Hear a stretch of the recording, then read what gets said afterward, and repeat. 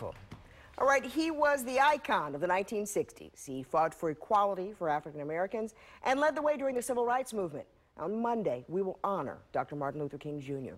In honor of the minister and civil rights activist, Johns Hopkins Hospital held its 35th annual commemoration event.